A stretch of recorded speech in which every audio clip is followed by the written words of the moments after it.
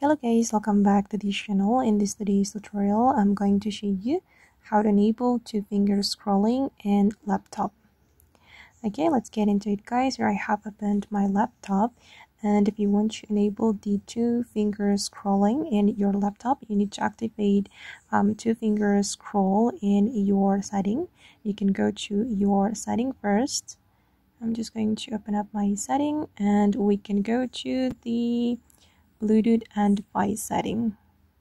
Okay, and you're going to go to the touchpad, tap on the touchpad, and then you can activate the two-finger scrolling. Just tap on the scroll and zoom, and then you can activate this feature.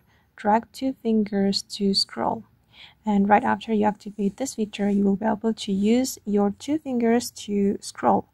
Just use your two fingers like this, and then you can scroll up or scroll down on your touchpad, just like this. Alright guys, and that's all the way to enable two-finger scrolling in laptop. I hope this video will be useful for you. Thank you so much for watching, and see you in the next video.